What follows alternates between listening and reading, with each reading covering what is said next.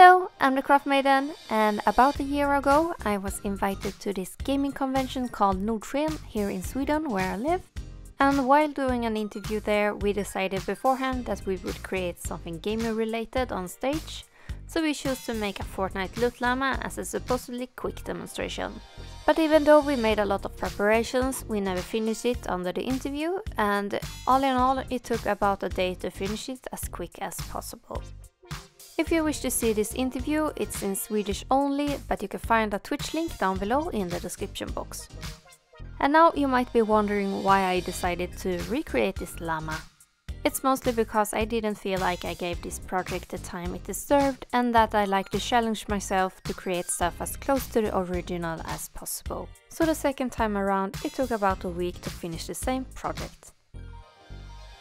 As always, I start with a template, and if you want to make this llama yourself, you can find an updated version of this one in the description box down below, including a list of all the tools and materials I use in this video.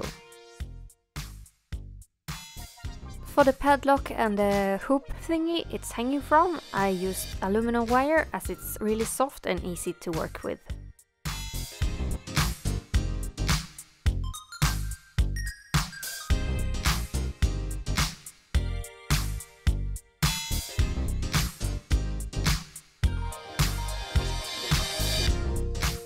And for all the small details like the eyes and hinges and stuff, I used Fimo clay in different colors.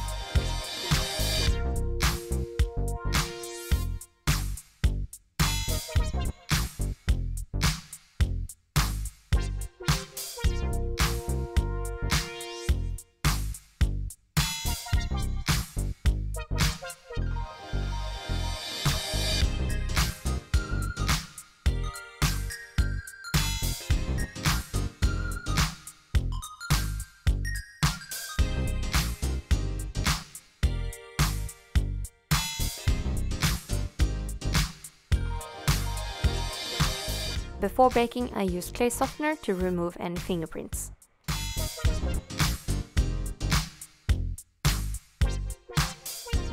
And to adhere the new clay to the already baked one, I used liquid Fimo and added the rest of the small details to the padlocks.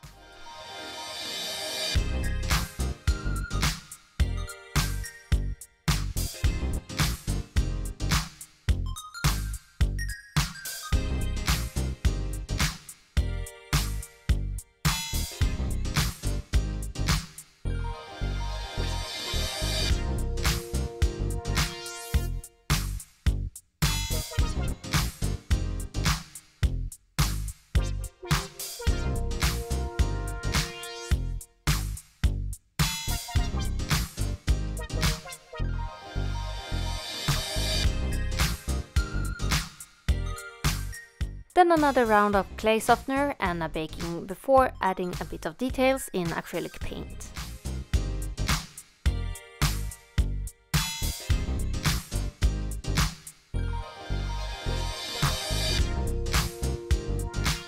As the brown clay didn't match up with the brown paper I had at hand, I decided to cover it in a darker shade.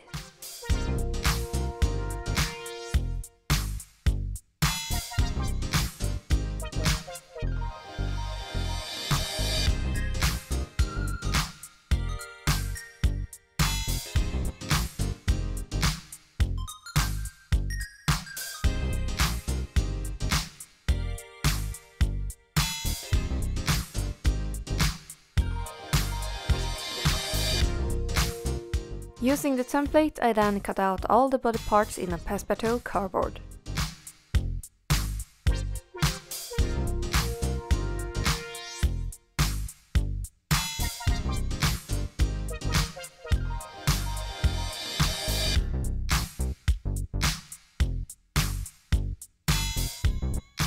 As I did with the portmanteau, to get some parts to match up with the template, I had to remove the thickness of the cardboard from some edges.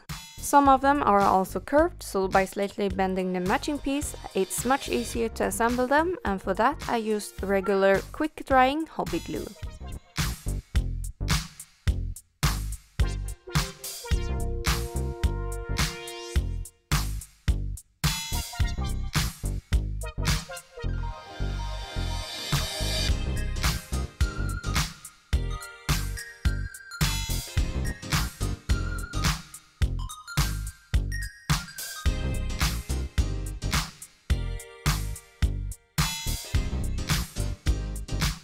When some parts, when glued, didn't want to stay together, I used masking tape to keep everything in place.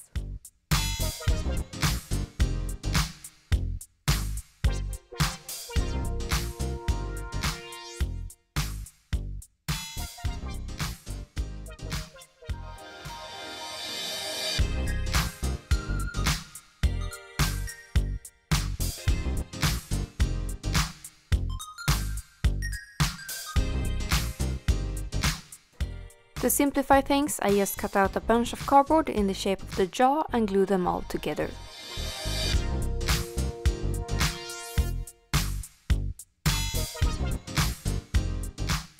As the sides of the body is too big and too difficult to bend by its own, I cut halfway through the cardboard to make it easier.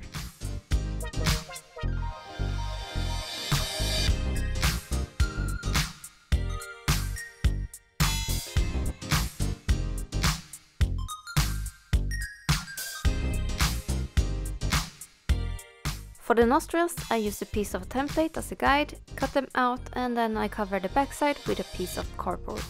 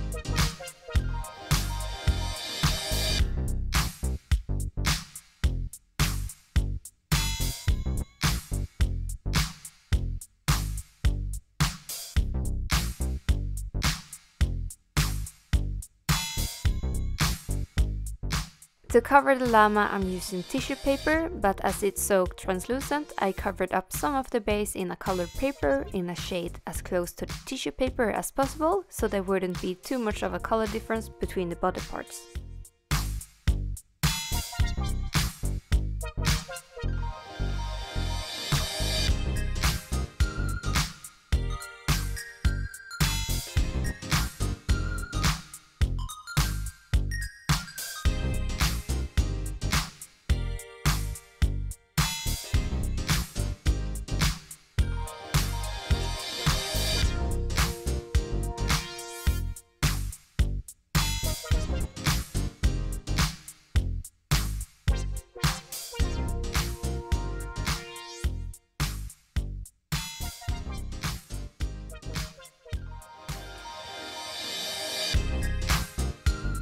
To relocate and cut out the nostrils, I used the same piece of template as before and then painted them black.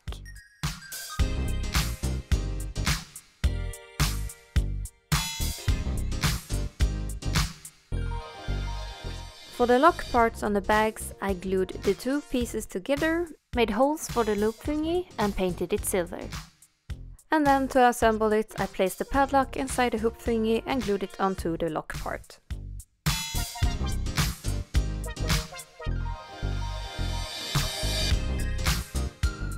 For the bags, I did the same thing as I did with the nostrils and using the template as a guide and cut out the gap between the bag and the hatch.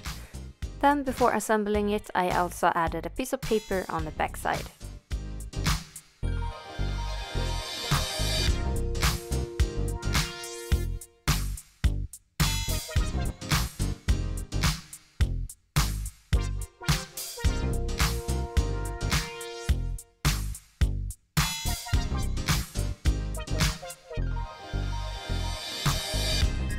Before covering the bags in the colored paper, I painted a gap black.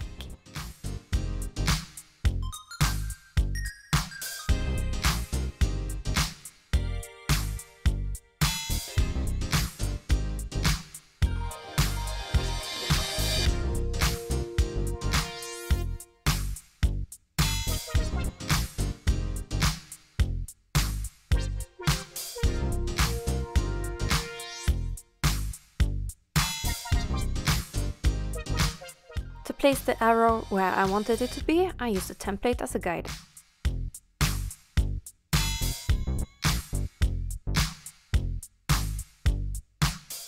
And after that I glued on the small details.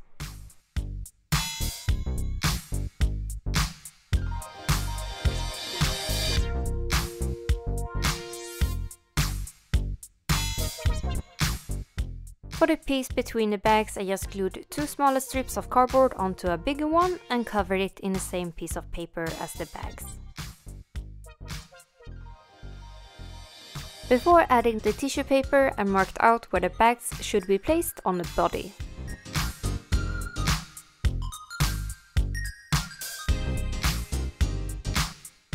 As I didn't have the right shade of violet paper at home, I had to cover the pink one with a few more layers of the tissue paper before it got opaque enough.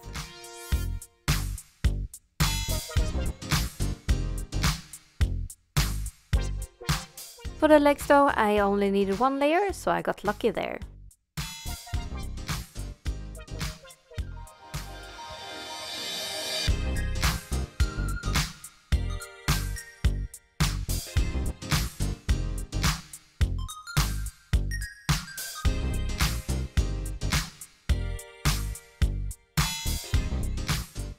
For the teeth, I used 3 pieces of cardboard, and this is not necessary, but I covered it in white paper just to cover the seams.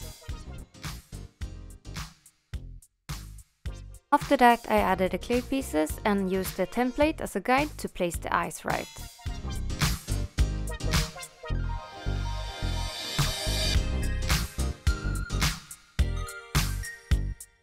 Then I marked out where to place the bridle and glued on the first piece.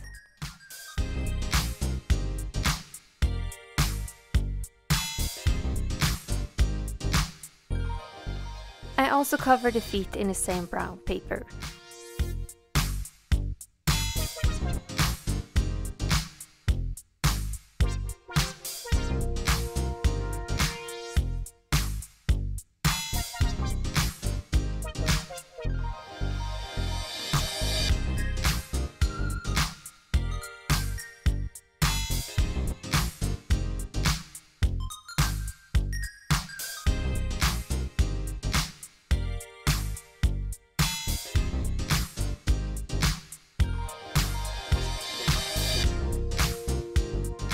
And then I glue them onto the body.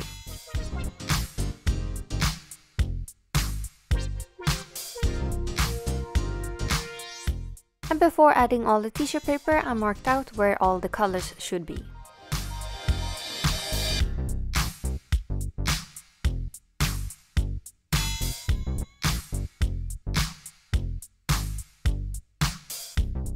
As I wanted each row to be double of the tissue paper, I cut the paper in 2 cm strips and then folded them in half.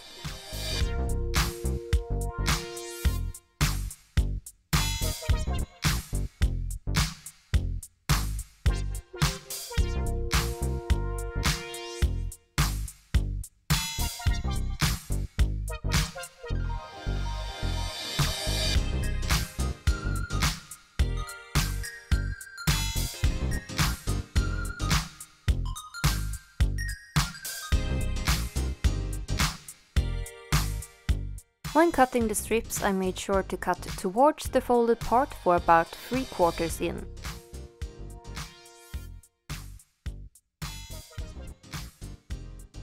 Then I glue them all onto the llama.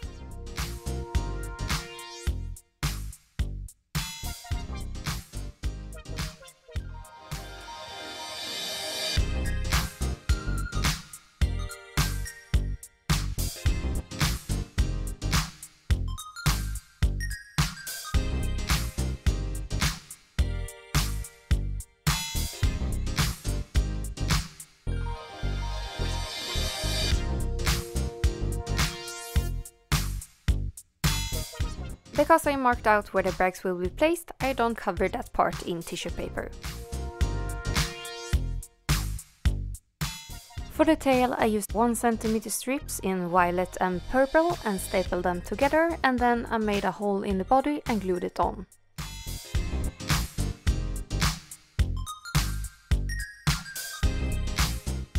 To hide the seam towards the head, I glued on the last piece of the bridle.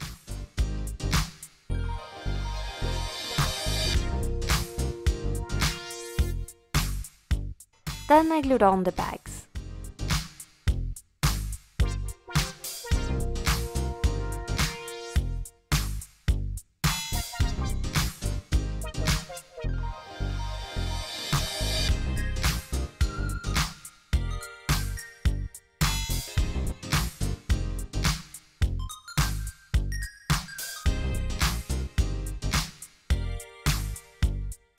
And then, as a finishing touch, I cut and curled the tail and brushed the body to get some volume.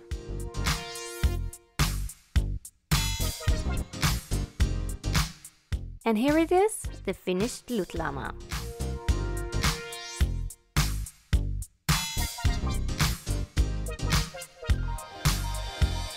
It's quite funny how big a difference a project can have depending on how much time it has spent on it. This is actually a reason why I like to take my time, and I really end up enjoying the process a lot more when I create stuff than I would have done if I had to hurry my work all the time. And that is a really good reason for you to actually hit that bell button to get notified whenever I upload, as it can take some time for me to do so. And if you haven't already, don't forget to like and subscribe as well. So that's really it for this video. I hope you enjoyed it, and I'd like to thank you all for watching, and I hope to see you next time. Bye!